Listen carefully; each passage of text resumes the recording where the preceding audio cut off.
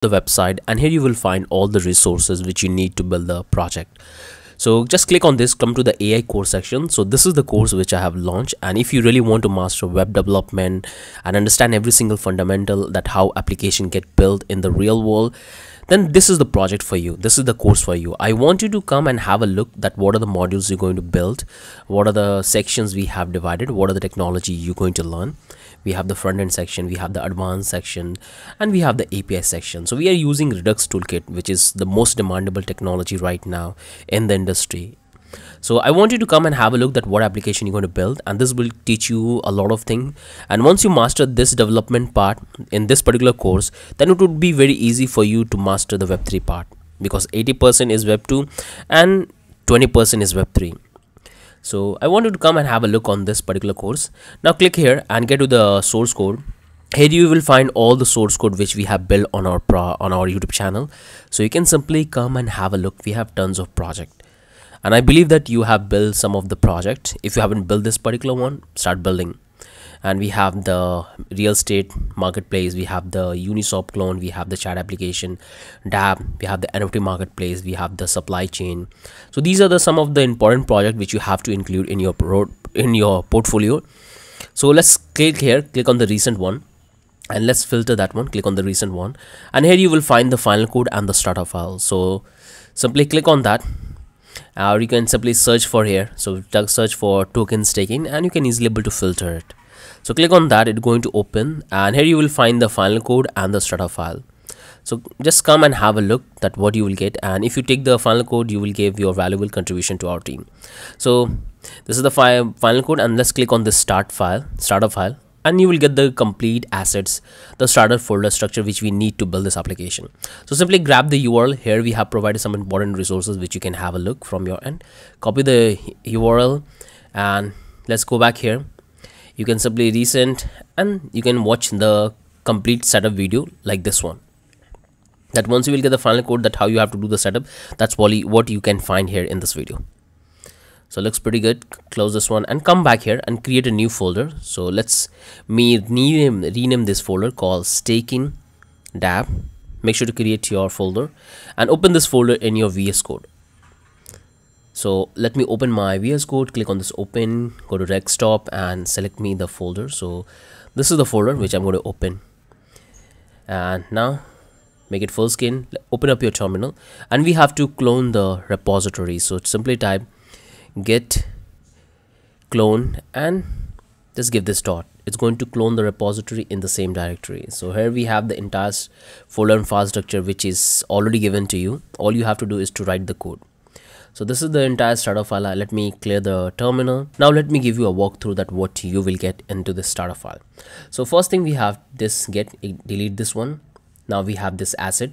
Inside that you will have couple of folder like CSS folder, font folder, images folder, JavaScript folder, and vendor folder. So open this CSS. Inside that you will have couple of modules, because we are using external libraries in our project internally. We are not using CDN, we are using internally libraries. So all the minified version of Java CSS you will find here: Bootstrap, icons, magnifieds, carousel, video, responsiveness. That's all you will find here. If you come back to the vendor one, here you will find the library and the coloring, the font style. So this is the CSS which you don't need to worry about it, because in this we're going to focus more on the core functionality. We're not going to build the CSS. And this is the entire CSS file, and this is the font file we have. Inside that we are using couple of custom font. You can go with the default one, but I'll go with the custom fonts. So close this one. This is the entire images. So we have the background, and if you want to change any images, make sure to change it, but you have to give the exact name, because many of you said that my image is not displaying because you have given the different name, and that's why it's not rendering. So give the exact name which is given there, and that would be fine. And here we have the JavaScript folder. In that we have the libraries.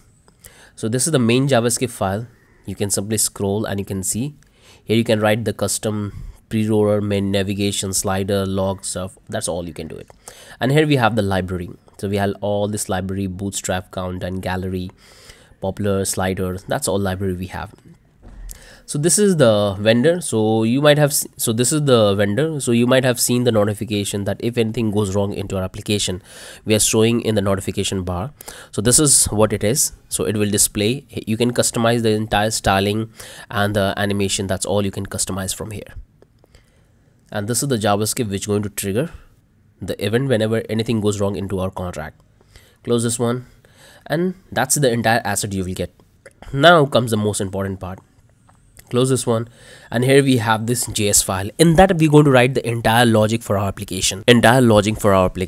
So the very first folder we have is this data folder, because in our application we are rendering some of the data, a hard-coded data. So that's what we're going to do it with the help of this data folder. In that we're going to keep the JSON file, and from there we're going to fetch it. So this is the data which is already provided in form of array. All we have to do is to build the logic, and we have to render these data. This is the product. So this is the product we have, and we have the product data, project details, then project details. So this one is for the blog post, and we have the user transaction, the history, where we are displaying all the user information. So this is the data folder. Now we have this common. So here we're going to declare our state variable. So I believe that you guys know that what is state variable. That's what we have followed in React or in Next.js project, but in this we're going to build a separate file where we're going to define all the state variable, and that's why I have called this common JS. And again, I'm telling you that if it sounds complicated, if you don't know what is state variable, how to manage the state, take that particular course. In that we have built the movie that will teach you everything about the state management. Here we're going to define the common JS, then we have the ether package, then we have the header, then we have the index. In that we will write the entire functionality of our staking. Then we have the initial, which is an optional one, and then we have the web3 library which we are using to interact with our contract and making things possible. So this is the huge piece of code, the entire library we have taken. You can use their CDN, but I would like to go with the library because it's not good to depend on the CDNs, because sometimes what happened that when you try to fetch the JavaScript file with the CDN and the website from where you are fetching, it's slow, it takes time to load the JavaScript. So it's always better that in the production application you have to use the entire library locally, and that's what we are doing here. And that's the entire JS file, and that we're going to do all the work. Here we have the web3. Inside that you will have the entire starter file. So this is the contract folder. Inside that we're going to write all of this contract. So we have this address contract we're going to write the context one, ERC20 initializer log, all of this contract. You can see for building this particular application we have to deal with multiple contract. We have to find the address, we have to build the context, initialize, honor, re-entrancy guard, the token, and the staking. Tons of things we have to do.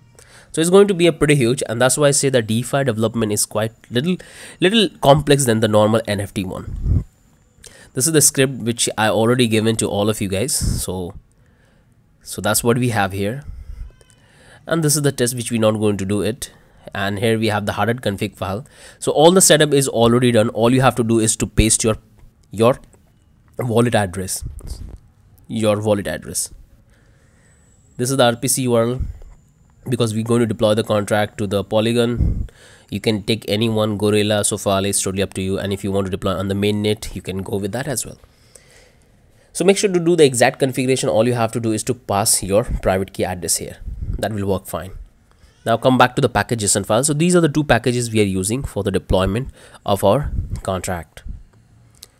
Okay, looks pretty good. And close this one. And now we're going to have these pages in our project. So we're going to have this analytical page. We're going to focus on the contact. We're going to focus on index. Then we have the project, then project details. And we have this register. Then we have the staking one. And here we have this README file, and here you will find some of the important information about the courses. And if you want to take any consultancy, that's all it's giving here, which you can take it. Close this one, and looks pretty good.